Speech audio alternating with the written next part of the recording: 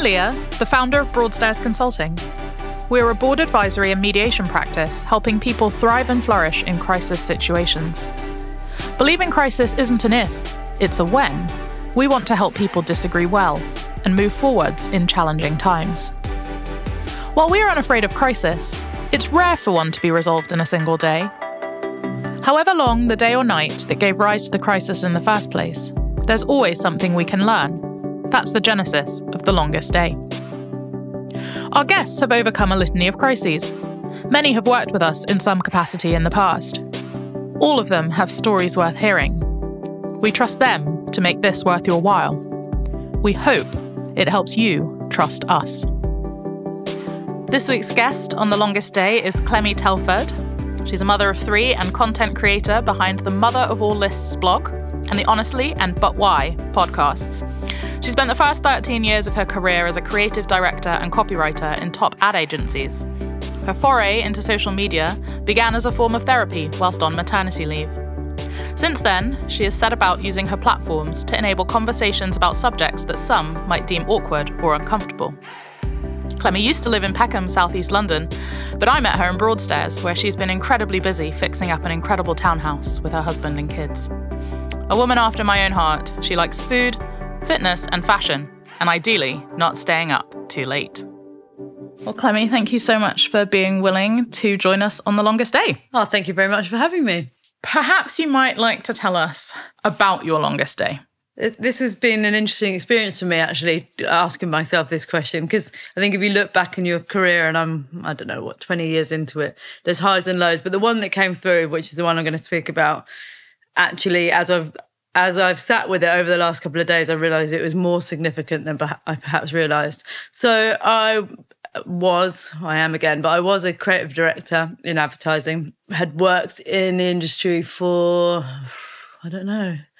8 to 10 years when I had my first baby. In fact, I had 2 kids quite close together. My boys are 2 years apart, but I was very, very committed to my career. So I had short maternity leaves for this country anyway. I think they were about 7 or 8 months. And with each of them, I went back and I was very vigilant about trying to fit a 5-day week into 4 days, doing many more hours than I should have done, frequently missing bath and bedtime, basically prioritising work over my family.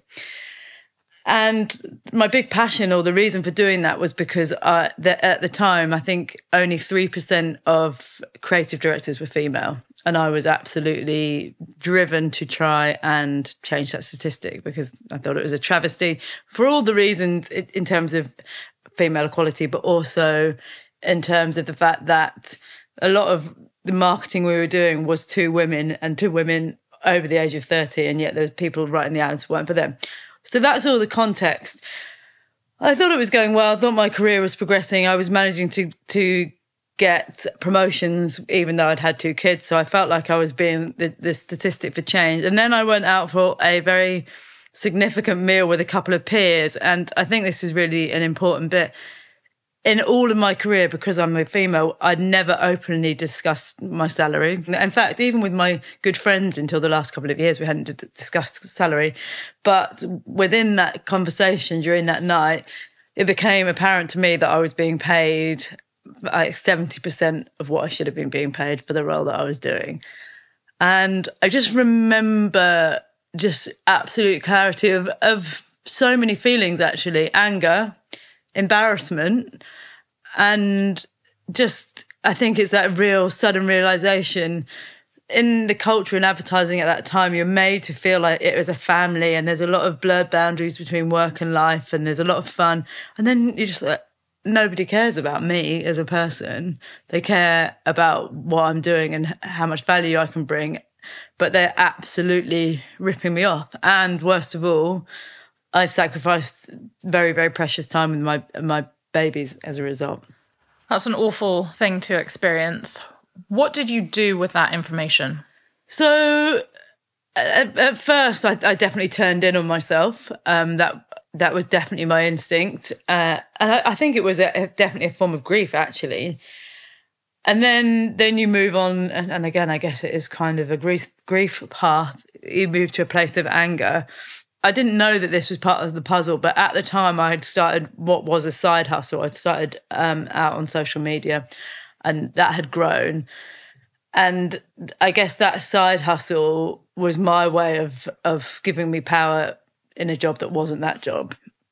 I did go and ask for a pay rise, which I was either offered something very, very small in comparison. And I was just definitely made to feel like I was stupid for even having an issue. So I left. I went to work in tech, which was much better paid. And actually during the negotiation for that role, for the first time ever, I went and spoke to headhunters. I actually understood what my pay grade should have been, and I negotiated hard. So that was a real moment for me. But what I didn't realise is I went to work in tech for a year, then I had another child, and then my side hustle became my main hustle. So essentially, the consequence of it was that I left the industry, and the thing that I'd been trying to fight to do, and actually I've been trying to fight for it in quite a visible way. I'd been organising dinners for women in advertising. I'd been writing articles. It's like, I felt like a bit of a fraud, I think. So, yeah, I left. One of the things that strikes me in your experience is that people weren't transparent with you to give you the information that you needed to be able to thrive. Who was encouraging you at this time to advocate for yourself, to be paid what you deserve, to be recognised for your skills? Who was supporting you?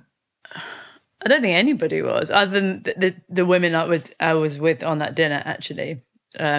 Who one of them was a woman called Ali Hans, who's gone on to create a organisation called Creative Equals with exactly this mission in mind. I don't think anyone was, and I look back, and even in my junior roles, it was rare to be a female in my job. And when I started out, I was in an all-female team, and we were always known as the female team. And I just wasn't part of the dialogue. And then as I've got older and I've got more of a female network, now I understand how that boys' club works. You know, of course we put each other forward for jobs. Of course we shout each other's names in meetings, but I don't think anybody was encouraging me to. What do you think you learned about yourself in that experience? Well, I think interesting that my initial reaction was shame, without doubt. Yeah, mortified. So that speaks volumes. But crucially, I did make a change. I did then go and ask for the pay rise in the tech job, and I did then leave. But off mic, I was saying to you, I think what was really difficult is that I was trying to advocate for women as a collective. I was trying to change that 3% rule. But then I realised if you want to be the one who navigates change, the people that are being sacrificed are my family and myself. And that was a really weird thing, that I was gunning for something, but to the detriment of me. How has that experience helped you? I'm going to call you an entrepreneur. How has that helped you as an entrepreneur to press into uncharted territory and to do new things?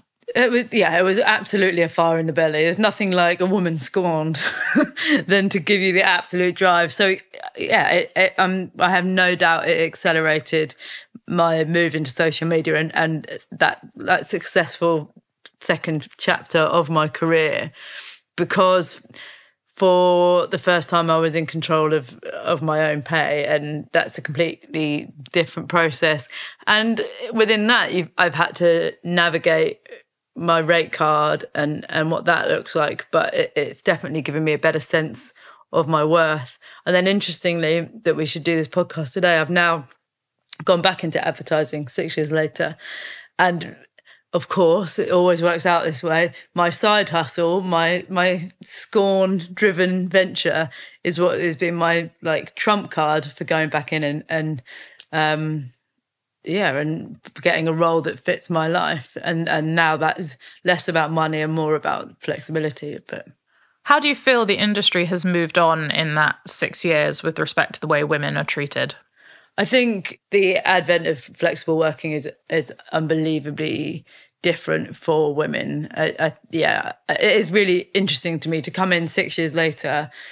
When I left, it was 9 till whatever time at night, late, in the office 5 days a week or nothing at all.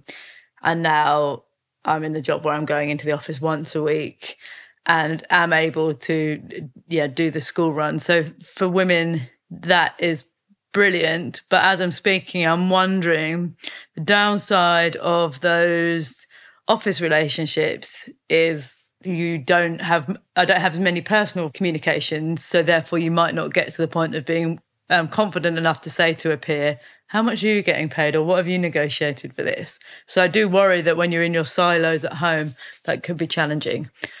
But there's definitely been shifts, I think, or maybe there's been shifts just in myself, so I'm better able to advocate for myself. One of the current topics floating around social media is whether organisations should be forced to publicise pay brackets and remuneration for prospective roles. Is there a move to greater transparency in the industry? I very much doubt there is. I think because it would be really exposing. It's a very, very top-heavy industry. No, I remember in a few agencies I've worked at where the pay grades have accidentally got out, when things have been left on photocopiers. And it turns absolutely everything upside down, doesn't it? But it's wild because it would prove a lot of these issues.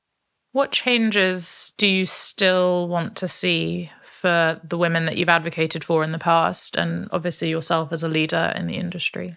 Do you know what? I actually would shift this out of a work context and move it to women to be more comfortable talking about money. I actually see it in right in a basic sense. If a guy owes another guy 30 quid, he'll be like, mate, you owe me 30 quid, give me the 30 quid. And girls would be like, I'm really sorry, whenever you can, would you mind, I don't want to be a pain, but could you give me that money? and this is what we're really, really terrible at. And I don't know what my female friends' salaries are. I don't. And it even makes me a bit uncomfortable talking about that, where we'd talk about periods and menopause and our sex life, but it is an area that would be more uncomfortable talking about. And then if we can't do it with the people we trust most, we've got very little chance of being able to show up and ask for the money that we're worth in corporate setting. Are you feeling stuck? Has conflict got you down? Have you considered mediation? Mediation is a confidential and flexible way to resolve conflicts. 86% of all mediations end in a solution, saving time, money, and stress for all involved. Thanet Mediation Centre, a Broadstairs consulting initiative, offers mediation services to individuals and organisations in Thanet, Kent, and further afield. For more information or advice, email us at info@broadstairsconsulting.com. We are here to help you move forwards. One of the things I admire about your process of moving into tech was the way that in that situation, you knew that you needed to advocate for yourself, and you did that very effectively. What advice would you give to someone who needs to advocate for themselves but doesn't know how to in that situation? Do you know what? For me, there was a very simple piece of language that was, like, again, my calling card. I just said in my negotiations, I need to be paid what I'm worth. And that is absolutely truthful and doesn't leave any wiggle room. And what was mad to me during those negotiations, it was probably a 2-minute conversation that felt so uncomfortable for me, but that the implications of that in terms of moving up a pay grade, in terms of the money coming into your bank account, in terms of the mortgage you can access, is so huge. So it's just like, sometimes you just have to really, even if I'm closing my eyes as I'm talking about this, it was excruciating. And I think, don't forget that lots of people find it excruciating, but sometimes you just have to force yourself to make that thing. But yeah, I need to be paid what I'm worth is very powerful. I like that, but I recognise that your immediate reaction when you found out that you were being underpaid was shame. There is a journey between that feeling and getting what you're worth. Can you tell us a little bit about how you made that journey? Yes. Yeah, there is a really big... And actually, to be really transparent, when I say I need to be paid what I'm worth, the insecure part of me is saying, yeah, dream on. But what I really tried to apply at that point was some fact searching. These are the things I'm doing in my role. This adds up to this. These are the clients I'm billing. This is what peers in the industry are being paid. Whether I want to beat myself up about and go down that self-worth spiral, the facts state otherwise. And I think that is really useful. In fact, for me, in any mental health challenge, I always try and dig around for the facts, because then your brain goes, oh, okay, well, yeah, because your mind does lie to you, and particularly with self-worth, I think. As you look back over your career, is there anything that you wish that you'd done differently? I wish that I'd prioritise my babies. I really do. I think that with each of them, another 3 months out of my career wouldn't have made any difference. It really wouldn't. But your babies are only that small once. And I think it comes from a place of fear, of thinking you're going to drop out off the career ladder, that you're not going to be thought of as well, that people are going to judge you. But yeah, there are bits of your life that you can't get back. And I wish that I hadn't tried to have it all and just been more comfortable with letting my career just sit a bit more fallow for a couple of years, because I'm the other side of that now. My eldest is now 10, my youngest is 5, and I'm back to being able to give my career much more of my mind, but there's a very small window. And for the women who have made that choice to spend more time with their kids, to deprioritize their career for a while, how easy do you think it is becoming for them to re-enter the workforce? So again, this is timely because I've gone back after 6 years, and it's not a gap in my CV, it's a different thing, but I haven't been in an industry. And on a near daily basis, I have to remind myself of my value, in that I've got a lot more life experience than a lot of people. When you've raised kids, when you've had another decade of living, you bring stuff to the table that might not easily sit on a CV, but there is some accrued wisdom that you just can't get in any other way. So I think it's really important to know that they are assets. And you have to coach yourself through it. I really do. I have to just have a word with myself. And for me, I've always been really driven by role modelling for my children. So if I'm feeling insecure myself, then I'll channel it for them. You do have wonderful kids, and I'm sure that they appreciate that hugely. Last question. You mentioned that you were out at dinner when you found out that you were being underpaid. If you had to live your longest day again, what food would you choose to fuel it? I mean, versions of this question honestly preoccupy my mind so often. It's an aside, but yesterday for lunch I had a cheese and pickle sandwich, an apple, and a pint of orange squash. I didn't have any Walker's crisps, but I was laughing to myself because I had a really big presentation to do. And I think it's no surprise that I resorted to this very lunchboxy safe place. But my longest day, my meal of choice would always be ridiculously bougie, but it would be sushi, and then it would be steak and chips and green salad, and then probably brownies and ice cream. I'd feel quite queasy after, but it would help. Or maybe as per yesterday, my longest day meal would be a version of a lunchbox meal.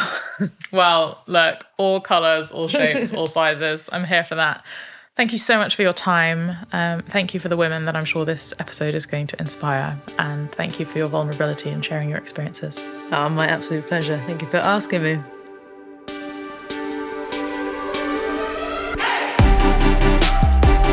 You've been listening to a Broadstairs Consulting Limited podcast.